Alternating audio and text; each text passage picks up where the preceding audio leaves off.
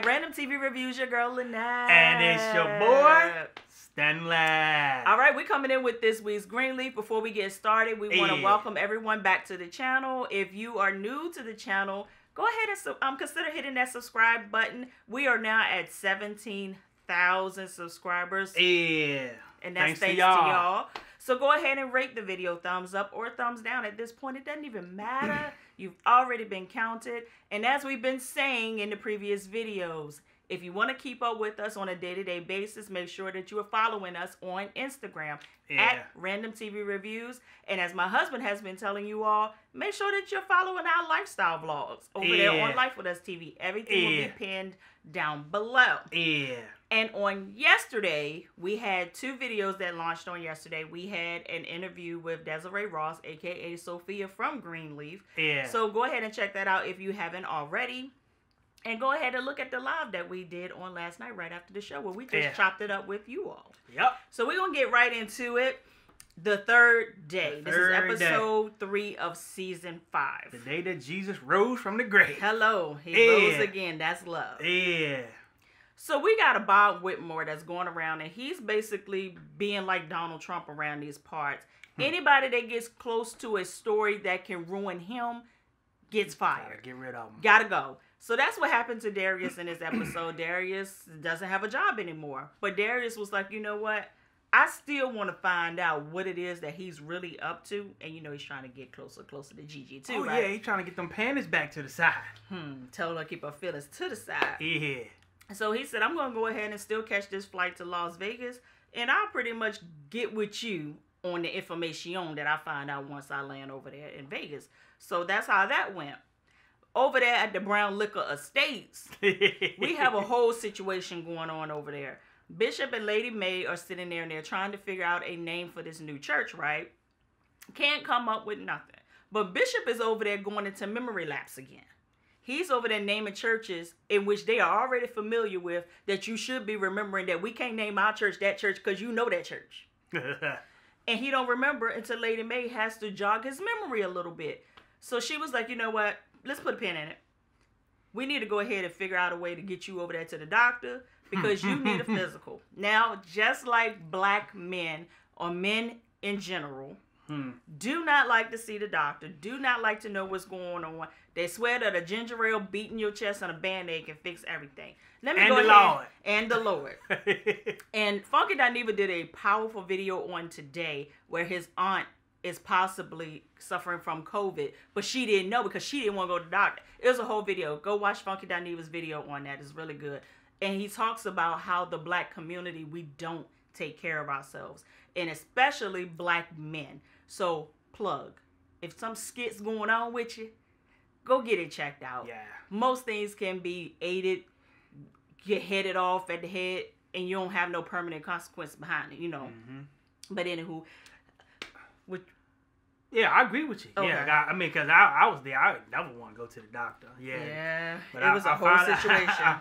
I finally, I mean, still sometimes I still don't want to go, but I go because I don't want to find out too late if something is really, really wrong. And I don't want to be a burden to my wife. And you don't want to look at people's families like my family. My family is run by almost all females. Like all of my uncles except for one is deceased. All of my uncles' husbands are deceased at early ages. Because I got to be careful because my dad died of a heart attack. So I got to make sure that I keep my diet. Now, I know I don't eat and do things all the time like I'm supposed to, but I try to do as much as I can. And my dad's side of the family, they live to be a very good age. There's something about them Haitians, man. There's just something about them. They don't go nowhere. They get them checks and they get it right back. So we have Bishop over there. Charity comes down and she's getting ready to go to work, right? So Bishop was like, come over here, child, and sit down and talk to me. He's giving her a proposition. Listen, we about to open this church. Why don't you consider being AP over at our church? Here she go. Well, I'm already AP at my church. Really? Lady Mae said, listen, you talking about being over there with that white asparagus of a woman. I said, Jesus Christ of Latter-day Saints. Did she just call her white asparagus? And then she said, then to add insult to injury, say you can be over there rocking that. What she say, that caramel milk baby to sleep? Cinnamon milk baby. Cinnamon milk baby to sleep. It's like, did you just say that Charity is gonna be your slave? I said, that's borderline racist, Lady Mae. What you just said right there. Now, I know none of that was in the script. Oh, that was a one-liner for sure, for sure. So, she said, pretty much, kiss my A, bye. I ain't got time. Let me go to work where I'm appreciated, okay? Later on in the episode, we still gonna stay in this brown liquor estates for a minute. Later on in the episode, we have Noah that came by, right? Lady Mae is elated. Like, she loves her some Noah. Said, you looking good. Don't she, Gigi? Don't it, Gigi? And Gigi is over there just like, I don't care. Yeah, I got no problem. Yeah. This is not what it's all about. So Lady Mae is talking on the lines of, okay, how does your mom feel about, you having a son that nobody knew about for all these years? And he was like, my mom is cool with it. She really wants to know her grandson. And went, well, where you going to be staying at, baby?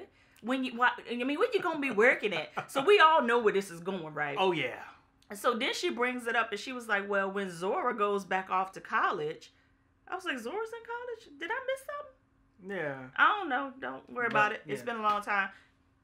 You can go ahead and probably get your cabin back.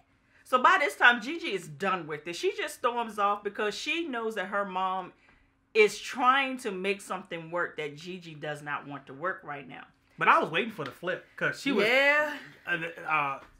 Last episode, she was so nice to Gigi and apologized to her for not understanding and all that, giving her some good advice and all that stuff.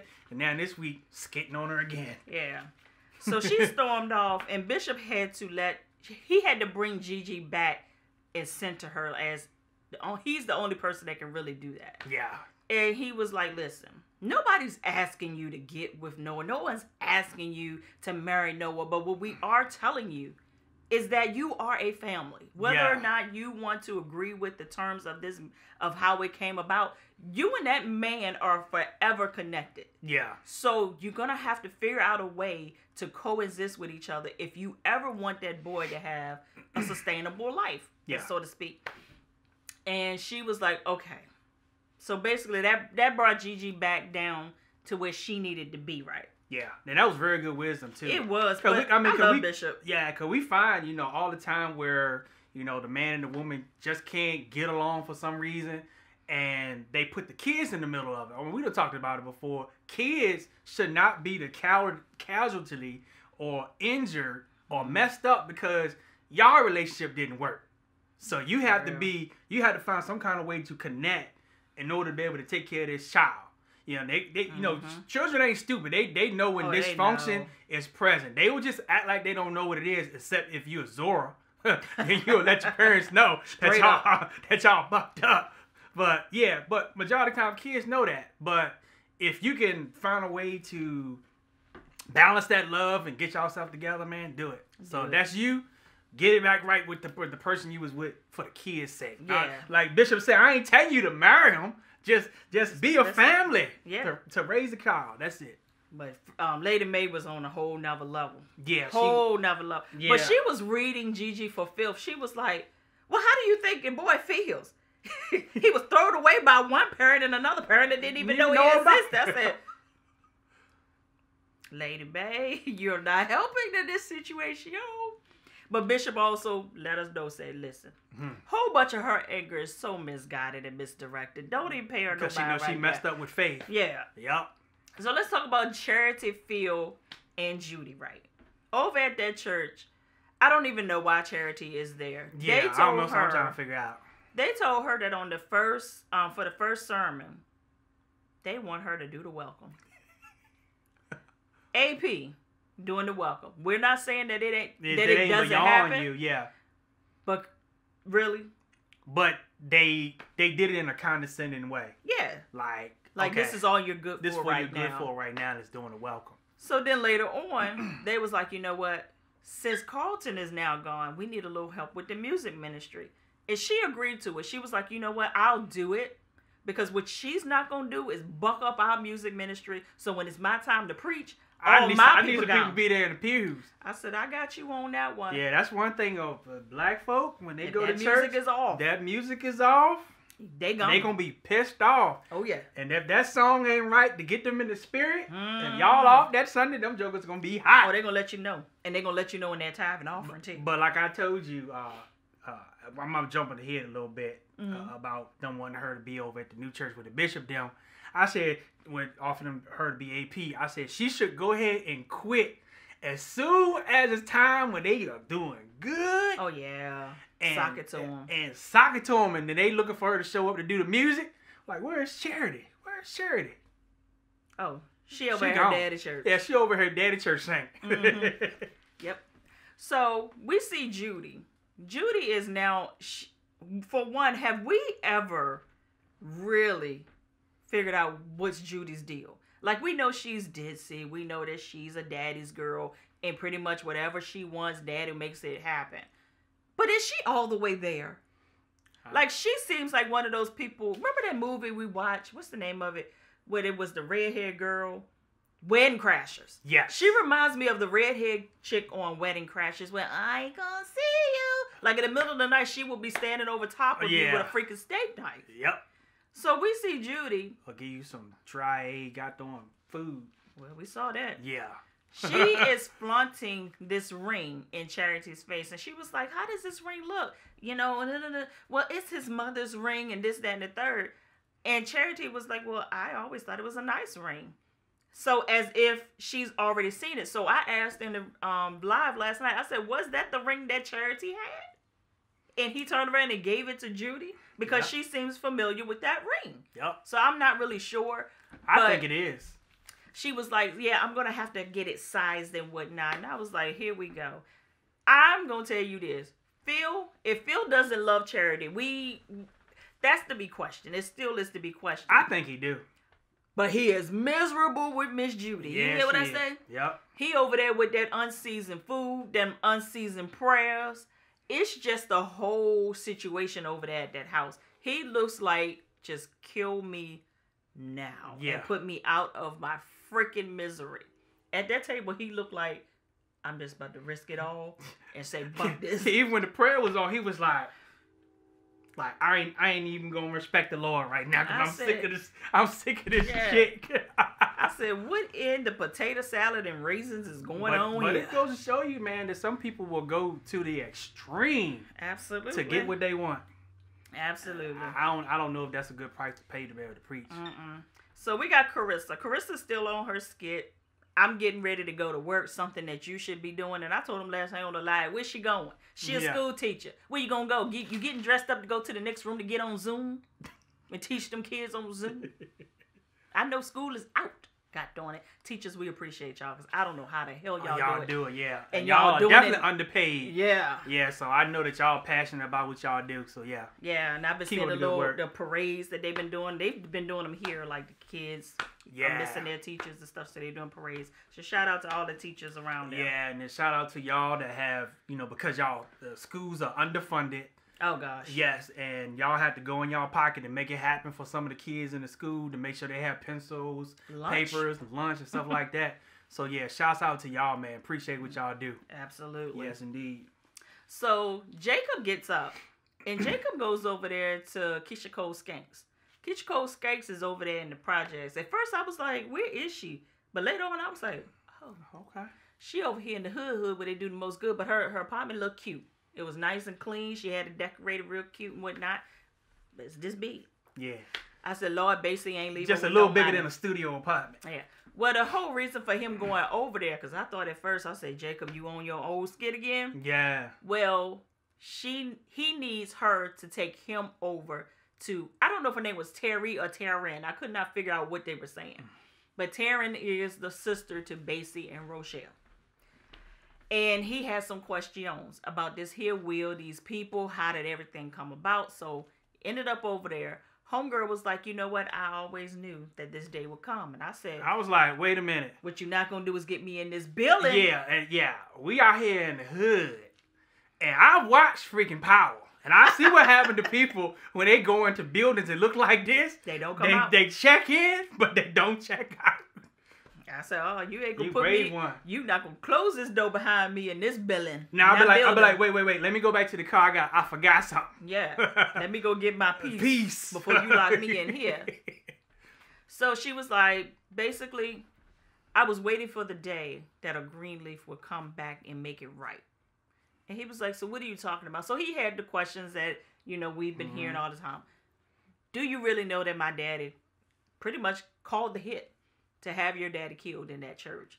And everybody is going off of the story that Basie has told them of what had happened.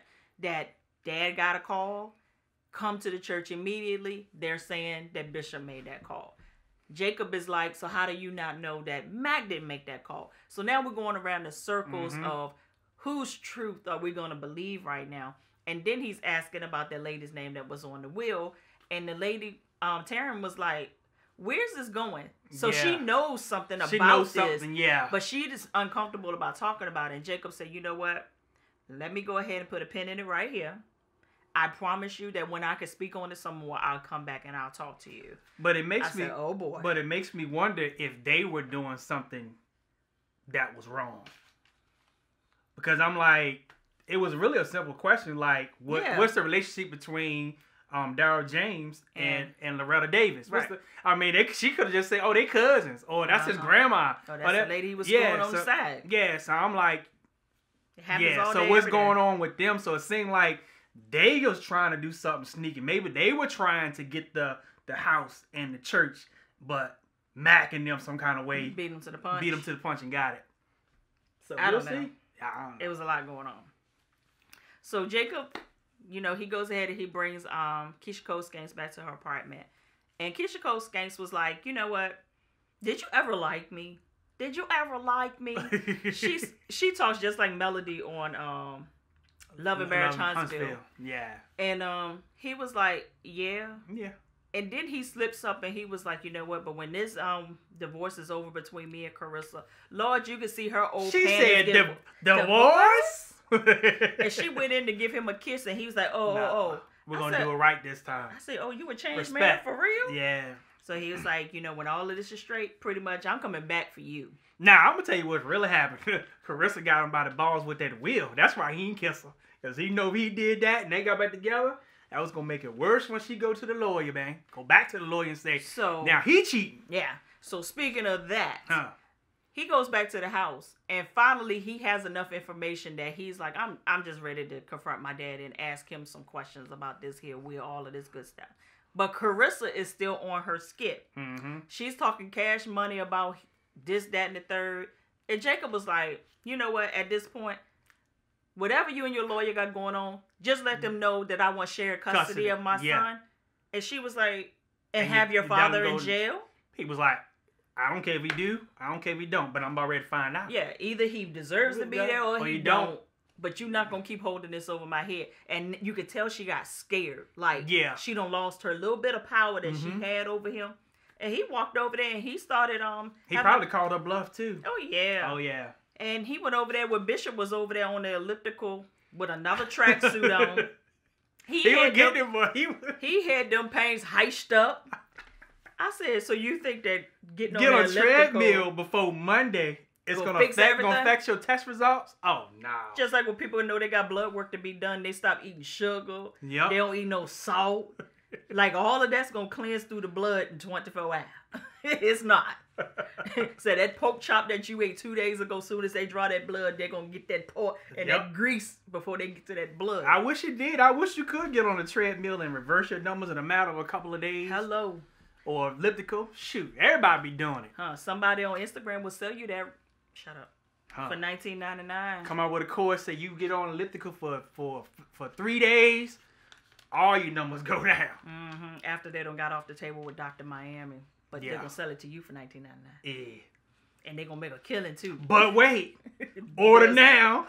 And you get the second one for free. We'll throw in a waist trainer for free. I'm like, if y'all don't get out of my freaking face with this bullshit. You always know they don't come with but wait. Yeah. So...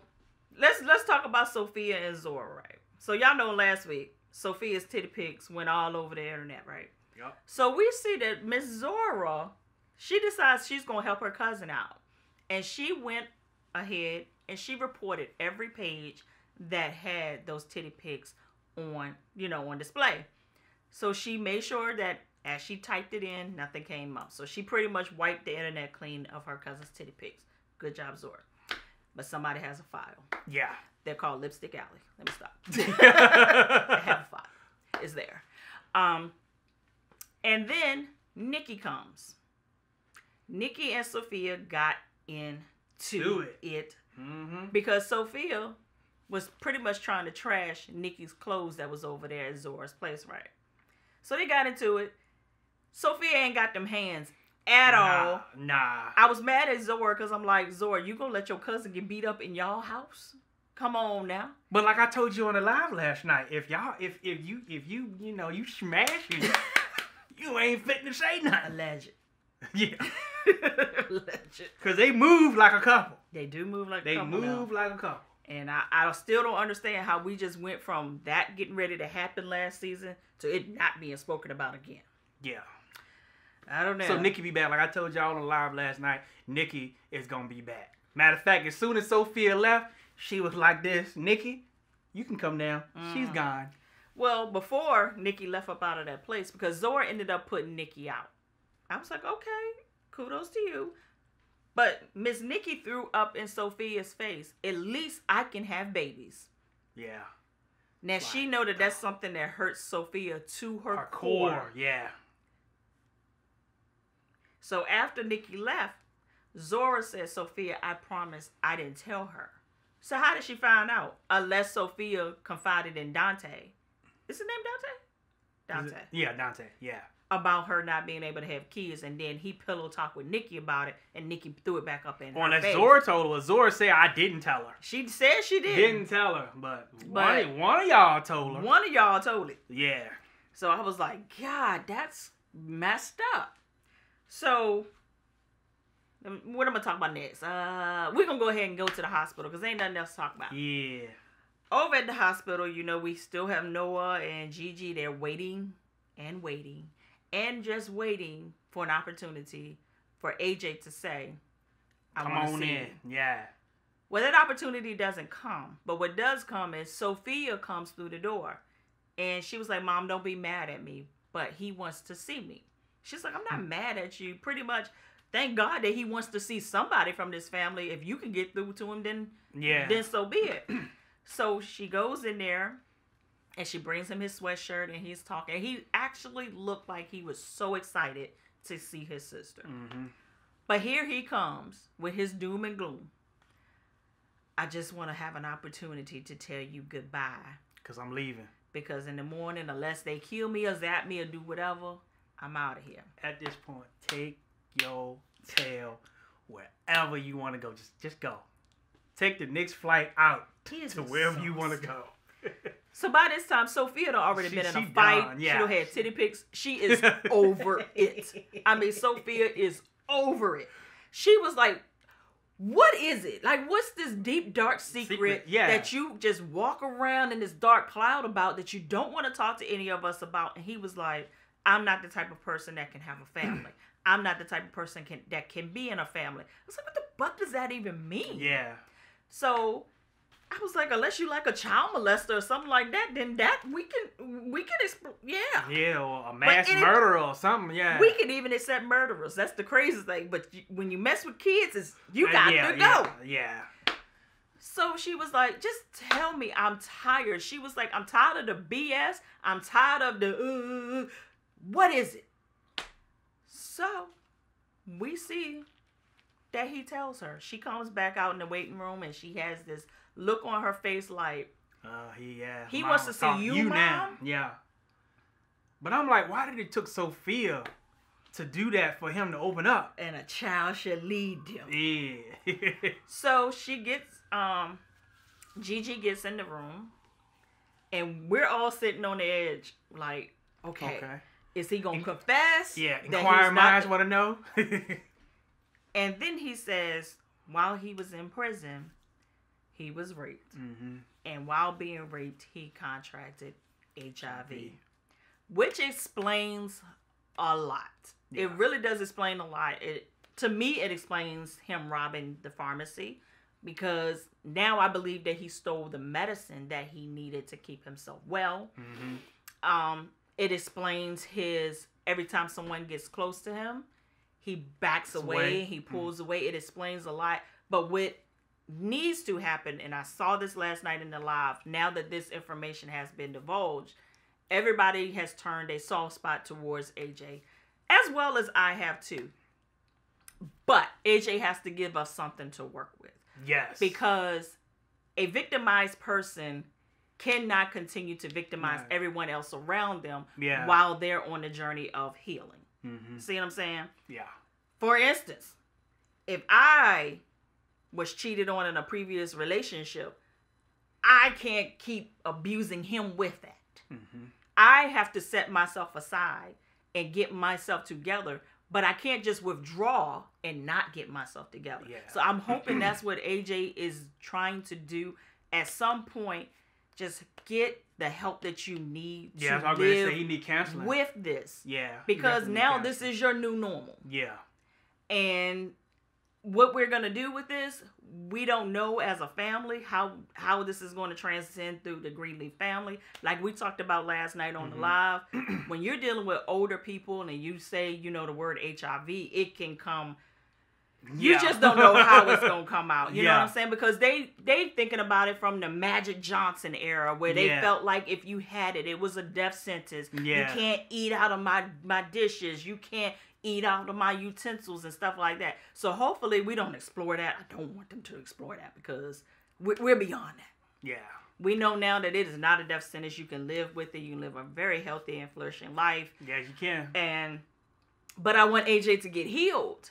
Internally, so that he can start to accept what people are trying to do. Yes, the whole situation is so bucked up. Yeah, he probably got raped by a person that he trusted in there. Probably. They probably took him under the wing like, bro, I got you, and I got your back. And then, he got your back for real. Whenever someone is violated in that way, you are never going to be the same person. Nah. Trust me, I know that. You have to learn how to live with it. But you have to learn to live with your new normal. And that could be his thing, his lashing out is that he probably finally, opened up and trusted somebody and they crushed him. So I understand, And Gigi has erred. She's erred since they, have made contact. But you're both are erring.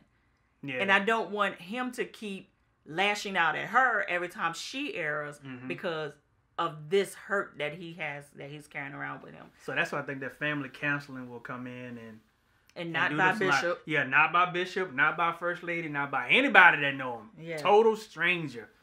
Yeah, can definitely help with that. But that was it didn't hit me like the boom bow bow wow like I thought it was. Yeah. Like I would have felt way more like if he had said, I've been deceiving you this entire time. I'm not the real AJ.